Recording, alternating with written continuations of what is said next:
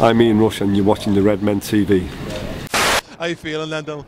A bit deflated, to say the least. It's thinking Stevie had it won, and then just get my phone out to start videoing the celebrations, and then just Jagielka hits a shot that he'll never hit ever again in his life.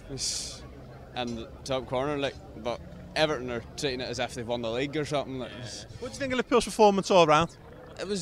We done enough to win the game. If we had Sturridge or Suarez, we would have won it 3 or 4-1. Yeah.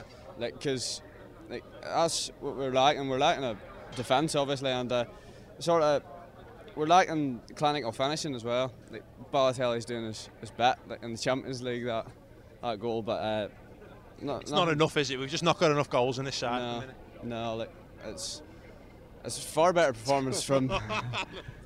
No.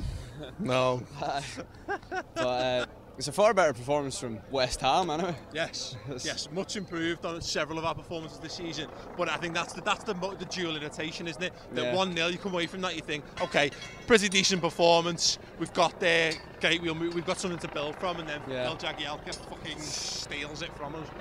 Well, yeah, sums it up. Like. Nice one, Dylan. Much appreciated.